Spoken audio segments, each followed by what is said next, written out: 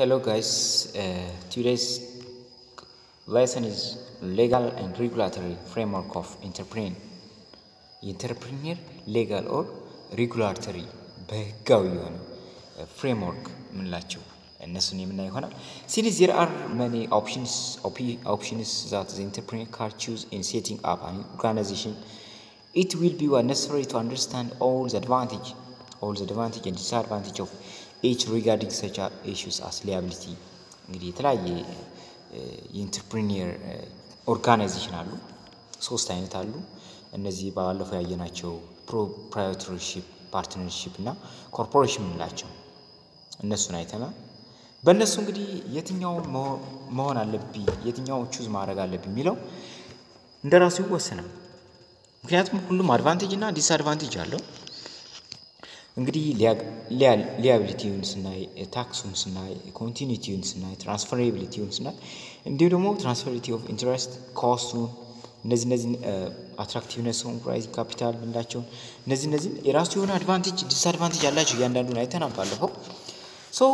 legal advice for this agreement is necessary to ensure that what the most appropriate decisions have been made. Yes. ወሳኝ የሆነ ዲሲዥን መስጠት አለበት ነው። One of the challenge the novice entrepreneur will face as she goes into business understand the regulatory environment, which is made up of numerous laws and regulations, to operate as a legal business person and to protect the business from unnecessary suit and liabilities. The entrepreneur need to understand the various laws, ብዙ ላዎች ማወቅ አለበት, and govern his or her business, የራሱን ቢዝነስ govern ማድረግ አለበት. Following are the key legal issues. እንግዲህ እነዚህን በቀጣይ የምንላቸው እንግዲህ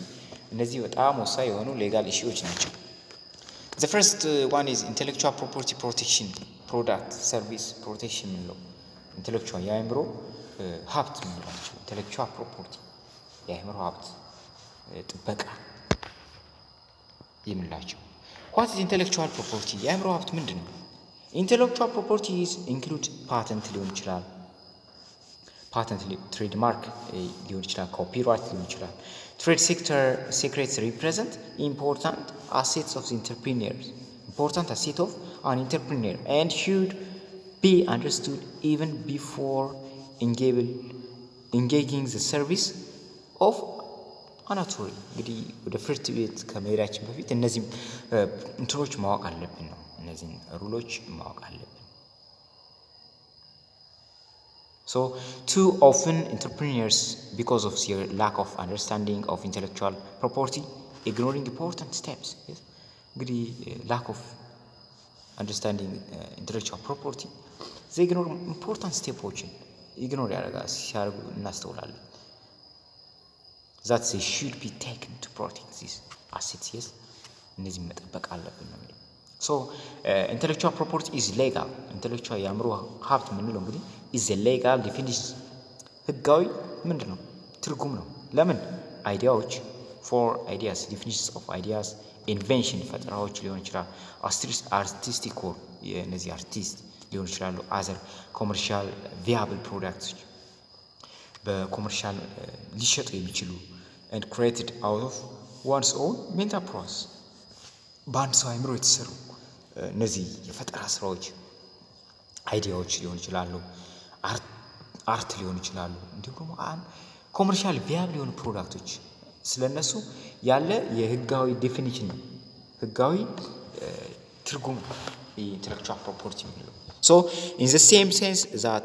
the real estate titles establish ownership of tangible items,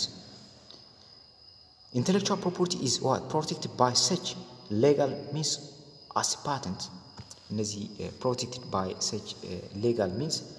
what as a patent, ልክ እንደ patent, copyright, trade registration በምንላቸው ይጠበቃል ነው የሚለው በእነዚህ ላዎች ማለት ነው። So in other words, to enjoy the benefits arising from exclusive ownership of this property,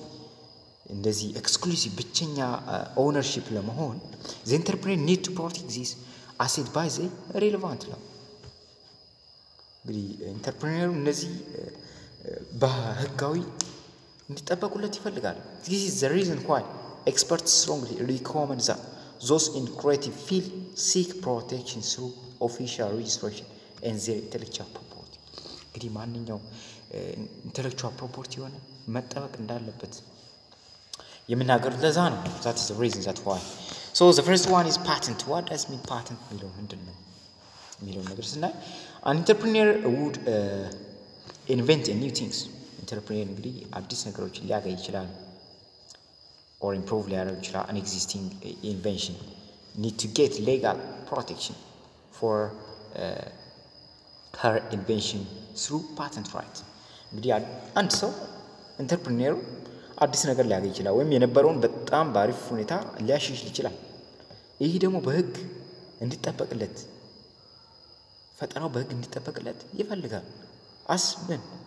patent right so a patent is a contract between an investor and inventor and what the government in which government in exchange of disclosure of the invention grants the inventor's exclusive right to enjoy the benefits resulting from the proposition of patent እንግዲህ ምንድን ፓተንት ምንለው ምንድነው ነው የሚለው ኮንትራክት ነው ስምምነት ነው በማን በኢንቨንተሩ ወይም ባገኘው ኢንተርፕሪነሩ ማለት ነው በሱና በመንግስት ያለ ኮንትራክት ነው ስምምነት ምንድነው in which government in exchange of disclosure of invention grants inventions exclusive ብቸኛ የሆነ ownership right ይሰጠዋል ለምን መንግስት ለምን ነው የሚጠብቅለት ታክስ በተለያየ ሁኔታ ስለሚያገኝ ከፓተንቱ ከዛ ሰውዬ በታክስ መልኩ ደግሞ ያገኛል ስለዚህ ሁለት አይነት ደግሞ ፓተንቶች አሉ the first one is utility patent ምንለዋለን utility ያጠቃቀም ፓተንት ሊሆን ይችላል so the utility patent protect any new invention or functional improvement functionally improve ሊደረግበት አይገባም on existing invention ባለው የሆነ ፕሮዳክት ኢንተርፕሪነር ባመረተው ፋንክሽናሊቲውን እንዲሸሻልበት አይፈልግም እንዲሸሻል ተሸሽሎ ለማህበረሰቡ በአዲስ መልኩ እንዲቀርብ አይፈልግም ያለው ነገር እንዲሸጥለት ነው የሚፈልግ so and also design patent የሚባለው ማለት ይሄ ደግሞ ቅርጹ ይሄ ደግሞ ቅርጹ መቀየር እንደሌለበት ነው ኢንተርፕሪነሩ ቅርጹ እንዲቀየር አይፈልግም የዛ ፕሮዳክት እሱ ያገኘው የራሱ ግኝት ፕሮዳክት እንዲቀየር አለመፈለግ ማለት ነው so this patent protects the right the appearance of an object yes appearance ቅርጹን ተመለከተ ነው and cover new original ornaments and an obvious design for articles of manufacture an obvious design እንዲሰጠው አይፈልግም so like utility patent design patent provides the invention with exclusive right ብቸኛ ተጠቃሚ ባለመብት to make use የመጠቀም to sell የመሸጥ and items having the ornament appearance protected by the patent the patent በሚባለው ይጠበቅለታል ማለት ነው so this patent is appropriate when the basic products already exist in the marketplace and is not being improved in functional but only in style በስታይሉ እንዳይቀየር ስታይሉን ወይም ቅርጹን እንዳይቀየር ይፈልጋል እዚህ ጋር ዲዛይን ፓተንት ነው so these patents are particularly improved to companies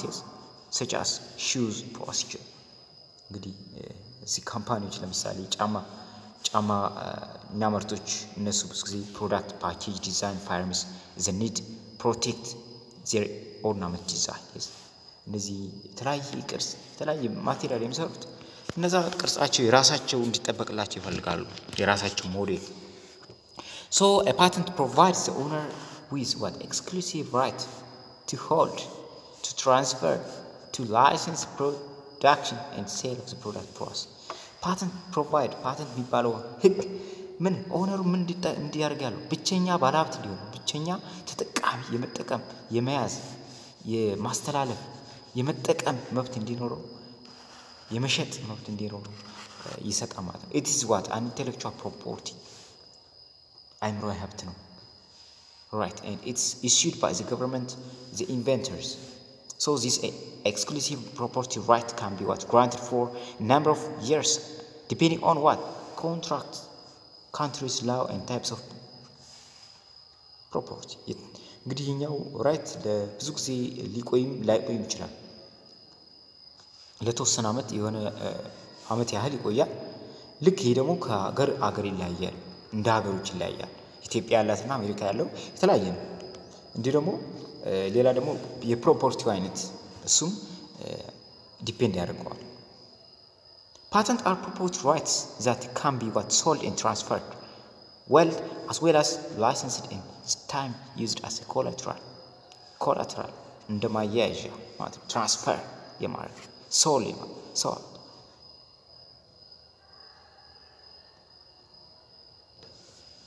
yes patent right ስለዚህ የምትፈልጉትን ግኝት ካገኛችሁ የማስመዝገብና ብቸኛ ተጠቃሚ መሆን መብት እንዳላችሁ ነው እዚህ የሚናገረው so what can be patented ለምሳሌ ምንድነው ፓተንት ሊደረጉ የሚችሉት ምን ናቸው ስንል ፕሮሰሶች ሜተድ ኦፍ ፕሮዳክሽን ሊሆን ይችላል ያሰራር ሂደት እነዚህ ፕሮሰስ ምን ናቸው ያሰራር ሂደት ሪሰርቾች ቴስቶች አናላይሲሶች ቴክኖሎጂዎች and the new applications እነዚህ ሊጠበቁ ይችላሉ ፓተንት ሊደረጉ ይችላሉ እንዲህ ደግሞ ማሽኖች ፕሮዳክትስ ኢንስትሩመንትስ ፊዚካል ኦብጀክቶች እነዚህ ሊጠበቁ ይችላሉ እንዲህ ደግሞ ማኑፋክቸርስ ምን ናቸው ምርቶች ኮምቢኔሽንስ ኦፍ ፊዚካል ማተር ኖት ናቹራሊ ፋውንድ እነዚህ ማኑፋክቸርስ ምን ናቸው የተመረቱ ነገሮች በናቹራል የማይገኙ የፊዚካል ማተር ኮምቢኔሽን ይሆን እነዚህ ነው ኮምፖዚሽንስ ኦፍ ማተር ሊሆን ይችላል ኬሚካል ኮምፓውንድ ሊሆን ይችላል ሜዲሲን ሊሆን ይችላል እነዚህ ለምሳሌ ኮካኮላ ፋብሪካ ሊኖር ይችላል ለኮካኮላ ፋብሪካ እነዛን ኬሚካል ኮምፓውንዶች ሌሎች ፋብሪካዎች እንዳይጠቀሙ ማድረግ መብት አለው ለምን ሬጂስተር ተደርጓል በፓተንት ይጠበቅለታል የተለያየ አይነት የሚጠበቁ አሉ ሶ ሌላ ደግሞ የምናየው እንግዲህ ትሬድማርክ ምንድነው የሚለው ነው a trademark may be what a word a symbol trademark ምንለው እንግዲህ word ሊሆን የሆነ ቃል ወይም ሲምቦል ነው ወይም ዲዛይን ነው or sometimes combination of such ነው የword combination ሊሆን ይችላል or it could be what slogan ሊሆን ይችላል slogan ማለት መፈክር አይነት ነገር or even particular sound that identifies the source of the sponsorship ባለቤትነቱን certain goods or service የሆነ ፕሮዳክትን ባለቤትነቱን የሚገልጽ የሆነ ምልክት ሊሆን ይችላል ሲምቦል ወርድ ሊሆን ይችላል እንዲህ ነው ኮምቢኔሽን ሊሆን ይችላል ስሎጋን ሊሆን ይችላል እነዛ ሊሆን ይችላል ትሬድማርክ ምንለው ደግሞ so these are distinctive name ናቸው ማርክ ናቸው ሲምቦል ናቸው motto identified with the company's product or service ነው የካምፓኒ ፕሮዳክት ወይም ሰርቪስ registered by the government officials yes በመንግስት የተመዘገበ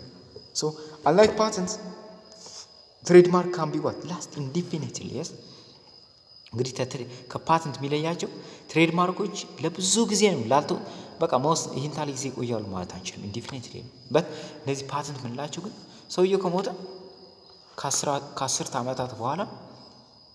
መታደስ ይችላል ይሰረዛል ማለት ነው so እዚህ ጋር ግን indefinitely ነው በጣም ለረጅም ጊዜ ይሄ ነው ልንለው አንችልም so as long as the market continues to perform its indication function ሁሌም ፋንክሽን የሚያደርግ ከሆነ ይቀጥላል ማለት ትሬድማርክ unlike patented are what ከፓተንት በተለየ ትሬድማርኮች ምን ይሆናሉ periodically renewed ማድረግ ይችላሉ they are renewed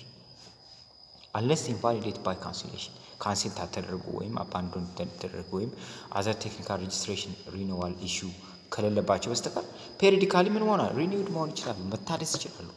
so what are the benefits of registered trademark ምንድነው ጥቅሙ ስንል the first one is what provide notice to everyone that you have a exclusive right to use the mark throughout the territorial limits of the country በአለም ሊሆን ይችላል በአለም ከተመዘገበ በአለም መጠቀም ይችላል ወይም በአንድ አካባቢ ወይም በአገር ከሬጂስተር ከተደረገ በዛ አካባቢ የመጠቀም ብቸኛ exclusive right ብቸኛ የዛ ሀብት ተጠቃሚ መሆኑ ይነግረናል ማለት ነው So it entitles you to sue in federal courts of trademark for trademark infringements, which cause result in recovery of profit, damage, and cost. It entitles you to sue in federal court for trademark infringement, which can be result in recovery of profit, damage, and cost. Yes, it establishes incontestable right regarding the commercial use of the market. Establish incontestable right regarding the commercial use of the market. መብት ይሰጣል እንዲጠቀሙት ማለት ነው። So it establish the right to deposit registration with customers to prevent importations of goods with similar mark. So prevent ያደርጋል እንደዚህ በተመሳሳይ አስመስለው similar mark ተጠቅመው እነዛን ነገሮች ኤክስፖርት እንዳያደርጉ ኢምፖርት እንዳያደርጉ ዲፖዚት እንዳያደርጉ ምን prevent ያደርጋል ይሄ ህግ መኖሩ ማለት ነው። So it entitles you to the notice of registration። እንግዲህ ብዙ ጊዜ ይችን አር ታያታላችሁ። ይቺ አር እንግዲህ የተለያየ መጠጦች ላይ ምናምን ስታያት አር ማለት የሆነ ሬጂስተር ሆኖ ማለት ነው። ይሄ ነገር በአለም አቀፍ ሊሆን ይችላል ሬጂስተር ሆኖ ማለት ነው። አር ማለት እቺ አር ማለት እቺ ሬጂስትሬሽን ሬጂስተር እንደሆነ ነው የምታሳይ። ይሄ በአለም አቀፍ ወይም ያ ካምፓኒ ሬጂስተር እንደተደረገ በትሬድ ማርክ እየተጠበቀለት እንደሆነ መብቱ ነው የሚያሳየው። So it provide what base for filing trademark application in foreign countries. Yes, filing trademark application in foreign countries. So the other one is what copyright ምንድነው? ኮፒራይት ምንድነው? ኮፒራይት ምንለው ደግሞ ብዙ ጊዜ ይሄን እንሰማለን። ትሬድ ማርክ ነው ብዙ ጊዜ ማናቃቸው እንጂ እነዚህ ኮፒራይት ምንላቸው copyright as the right given to prevent others from print እንዳያደርጉብን ኮፒ እንዳያደርጉብን ፐብሊሽ እንዳያደርጉብን any original workshop of authors ያንድን ጻፊ ያንድን አርቲስት ያንድን ሰው የጽሁፍ ሊሆን ይችላል የዘፈን ሊሆን ይችላል የተለያየ አርቶች ፕሪንት እንዳይሆኑብን ሌላ ሰው ፕሪንት እንዳያደርግብን ወይም ኮፒ እንዳያደርግብን ኮፒ አድርገው ሊሸጡብን ይችላሉ ፕሪንት አድርገው ሊሸጡብን ይችላሉ እንዲህ ነው ፐብሊሽ እንዳያደርጉብን and original work of የዚህ ኦሪጂናሉን ማሻሻያ እንዳያደርጉ የሚጠብቅ ነው ትሬድ ኮፒራይት ምንለው so copyright provides exclusive right to creative individuals for the protection of literacy or artistic productions. It prevents original work of authorship including literary, dramatic, musical, ድራማዎች እነዚህ artistic work ምንላቸው እነዚህ ግጥሞች ኖቭሎች ሙቪሶች ሶንግ እነዚህ ኮምፒውተር ሶፍትዌር ምንላቸው አርቲክቸር ምንላቸው ልክ እነዚህ ምን እንዳያደርጉብን ነው ኤክስክሉሲቭ ራይት እንድንጠቀም ነው ብቸኛ ተጠቃሚ እንድንሆን የሚያደርገን እኛ ደግሞ ግብር ስለምንከፍል መንግስት ይጠብቅልናል ማለት ነው እነዚህ ነው that is so they pertains to the intellectual properties so usually copyrights are valid for the life of the inventor plus few decades እንግዲህ ሰውየው ከሞተ በኋላ ከትንሽ 10 ዓመታት ቆይቶ ማደስ ይቻላል እነዚህ ይሆናል ማለት ነው so the intellectual property system in Ethiopia የሚለው ይሄንን እናንተ አጥኑት በኢትዮጵያ ምን እንደሚመስሉ ነው እነዚህ ኮፒራይት ትሬድማርክ እና ፓተንት ምንላቸው የሚለው ብዙም የሚጠቅም ነገር የለው just ታሪክ ነው ግን ፈተና ሊመጣ ስለሚችል you have to read more and more ምክንያቱም ስለ ሀገራችሁ ማወቅ አለባችሁ ነገ ላይ አንዱን ኮፒ እና ፕሪንት እንዳታረጉ ስለሚፈልግ you have to know so chapter 5 ን በሚቀጥል ቪዲዮ እናያለን መልካም ጊዜ ላይክ ሰብስክራይብ እና ሼር በማድረግ ይህን ቻናል ፕሮሞት እንድታደርጉ ስል እጠይቃለሁ